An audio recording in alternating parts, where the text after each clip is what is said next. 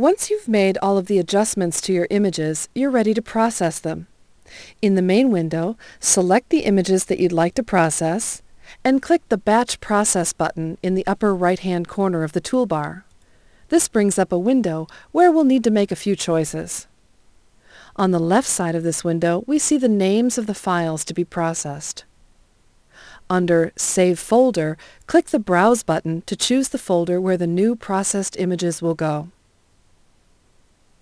Choose what type of file you'd like the new processed file to be.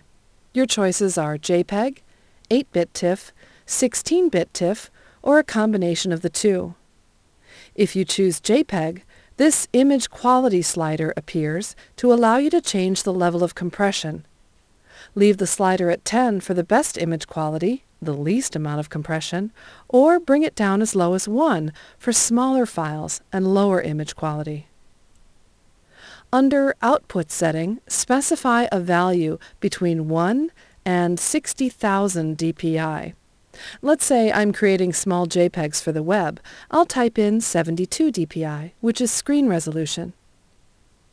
A color-managed workflow is important. I'll want to check this box to embed the profile that I've selected in Preferences. To change the size of the images you're about to process, click Resize and type in a size in either pixel units, or centimeters, or inches. Since I'm saving these as little JPEGs for the web, I'll type in 6 inches by 4 inches. You'll want to make sure that the Lock Aspect Ratio box is checked to avoid the image being distorted. Under File Name, you can choose to process the images with their current file names or to create a new file name with a sequence number. Check this box to save that sequence number, especially if you intend to process more images with that same name prefix.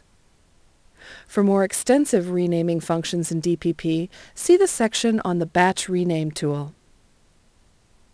If you'd like the images to open up in another software once they've processed, you can click this Browse button to choose the application, and then select the Open Image Using Software box. At that point, you're ready to click Execute and begin the processing.